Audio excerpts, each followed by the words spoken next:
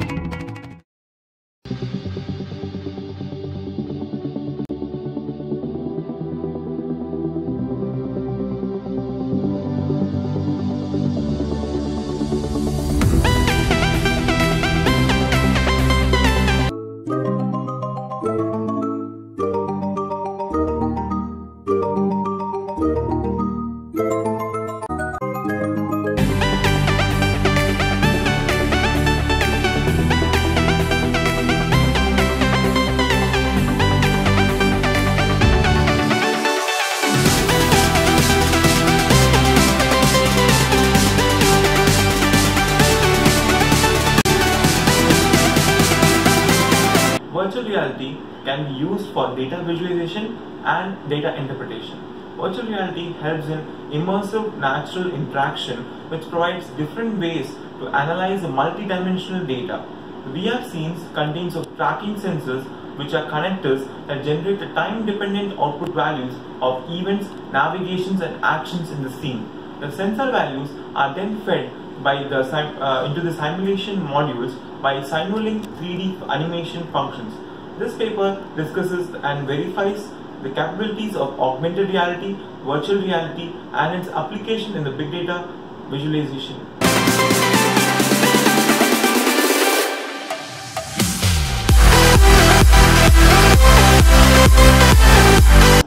Reasons for using VR for data visualization. Distraction reduction. VR can help us to focus on entire field of vision and help us to concentrate on the particular data to be visualized. Playground analytics. It provides a 360-degree sphere of representation which can help us to find the actual nodal values.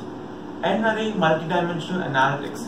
We can also add hearing supplements and add audio-video relations in VR, which can help us to feel the data by actually hearing the loudness, and the touchless control can be used to find both audio and video relation.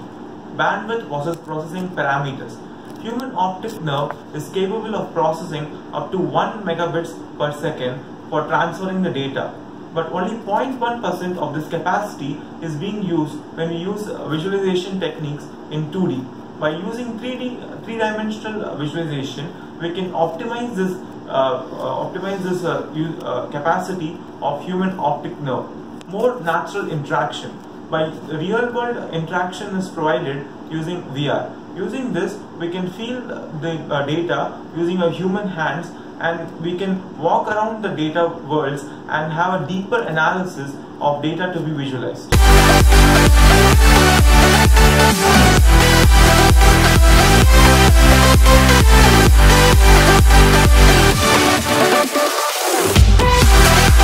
Types of data to be visualized. Raw data to be visualized can be of different types: categorical data, ordinal data, interval data and ratio data. Categorical data. These types of data are placed in some categories and they have specific characteristics in them. For example, data like having 4 types of industries: light industry, heavy industry and so on. Ordinal data. They have some natural ordering in them, and despite being categorical, they have some particular order in them. Interval data. These are ordinal data but with some constant intervals. They do not have any true zero value. Ratio data. These are continuous values that have some true 0 point, and these ratios are meaningful in nature. There are different charts that can be plotted using these types of raw data.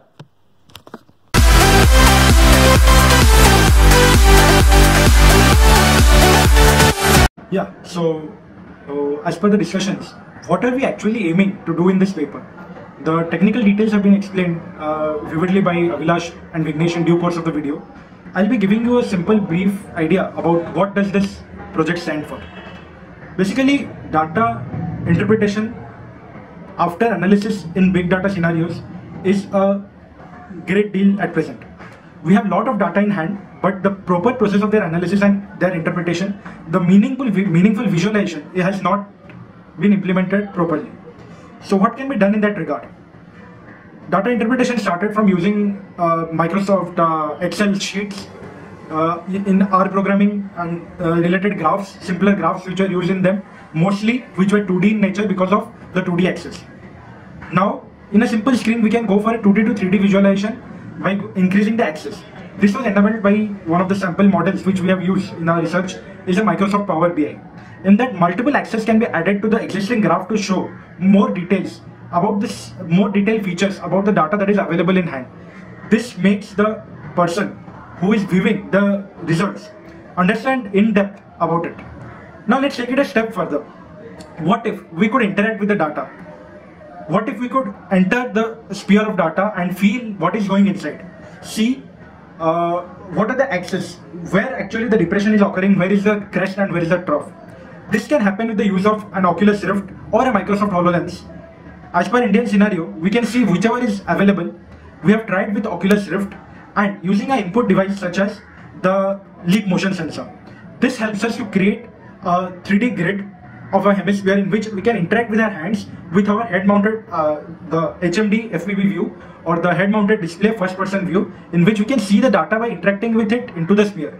This is like we are walking into the data, and now we have a much better view. There are different angles of interpreting a data. Like someone sees a graph and says that the part B shows a model which is a bit lesser than part A. Someone sees that part C and D have a better average in comparison to A and B, which fall in extreme parameters. Now, if all this data is present in a 3D space in which we can actually move around and interact, this makes a complete new difference. We understand this is where the focus needs to be. This is where the interpretation needs to take place. And this is the main motivity of the project. So about how do we go about taking this data, raw data from what we obtain from the biometrics, from the normal sensors that are present around, the temperature sensor, humidity sensor, sensors that are embedded in robotics, and several other data, military data, remote sensing data. How do we take this and make it more meaningful for visualization by those who decide to view it in a more non-conventional way? This is the main idea behind the project. So let's see what it has to offer. Talking about implementation, we have been working on this project for around 6 to 7 months. We have taken data about aluminium company with their permission, and we're trying to visualize the different scenarios in which this data can be interpreted, and we came up with a beautiful model. I'll give you a simple concept. You apply for a leave application in a school, college, or in a company. Your higher authority takes the application, verifies it, and in case he feels that your application is genuine enough and you may be needed to given a leave, then he provides you a leave. Now what about if we do automate this process for an organization which has more than 22 lakh employees? As the number of people or employees in an organization increase, this process becomes more and more cumbersome. So to automate this process, we need data visualization as well as machine learning. So here we interpret the models using Power BI and the 3D virtual interaction, in which we figure out a model in which if a person applies for a leave, first of all it is evaluated as per his past parameters and details, which are more than 30 to 40 columns, starting from his number of leaves he has taken, his the priority of the work that he is assigned to, the number of leaves that has been taken by him, what are the specificity of the family backgrounds, and several other evaluation parameters which has been discussed in detail. And a copy of the same data analyzed can be obtained from the first author by requesting him on email. you click on a single parameter like the age group from 21 to 25 and it gives you a complete scenario over all the data sheets or pages about what is happening over the whole model. And this process is almost 85%, 80 to 85% accurate, exactly around 84 what we have obtained. This shows that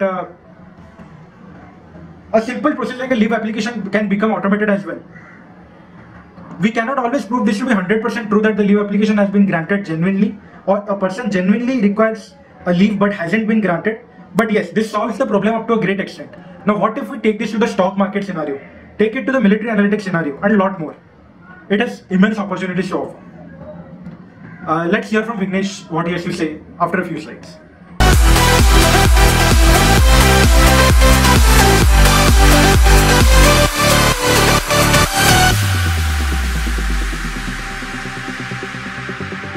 Let's begin with the provision of input to the virtualization procedures. So first what we'll be doing is we would be importing the VRML CAD models. After importing the VRML CAD models, we will be using the virtual world file. We'll be creating a virtual world file, but the creation of this virtual world file has some certain complications. It would not be a clean format, so hence the next step would be cleaning this particular format of the virtual world file. So after this, we will be requiring to import the model into the virtual world file. Once we import the model into the virtual world file,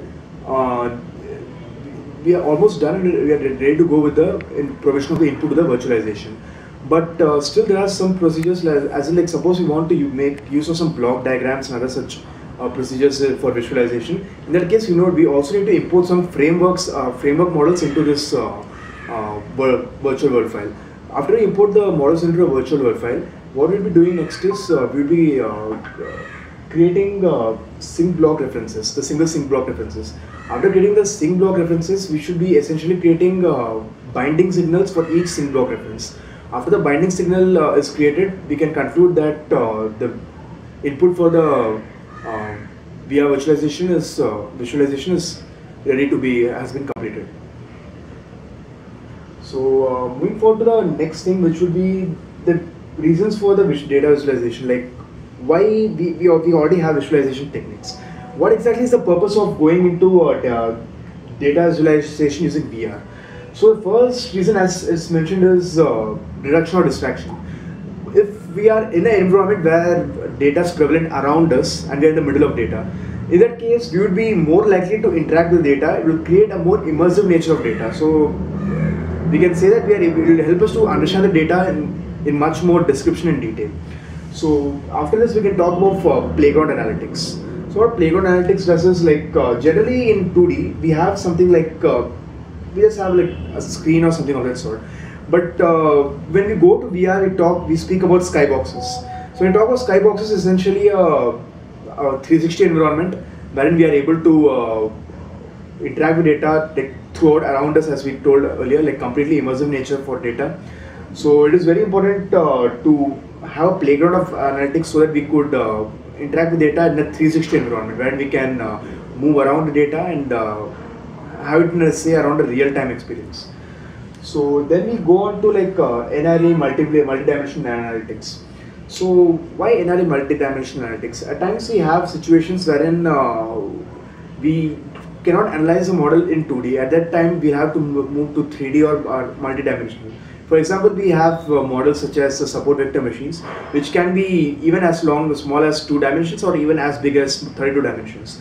So in that cases, when we want to analyze the hyperplanes associated with that, we need a variety of dimensions, a vast amount of them. So in that case, we require an NRE multidimensional analytics possibility, which can be provided to us only if we are only if we are expanding the dimensions in which we are providing the analytics. So also we can get haptic feedback gloves wherein we can interact with this thing in multi-dimensional. So we are able to analyze the essence of it and also able to visualize it in a better fashion. Then going about bandwidth versus processing parameter, which is one of the again crucial things for data visualization. Normally an optic nerve, it has around, it transfers data at the speed of around 1 MB per second. But when we are about just going through a normal perusal of data, we just use around 0.1% of the total capability. So in that case, when we want to create a more immersive view from a 2D to moving to a 3D playground. In that case, the 3D data simulation is better carried using virtual reality. And then also about the natural interaction.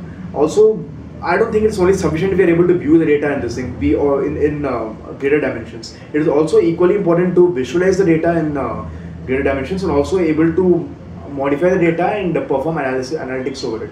So in that case, we should be able to interact with the data. So for interacting with the data, there are several possible ways.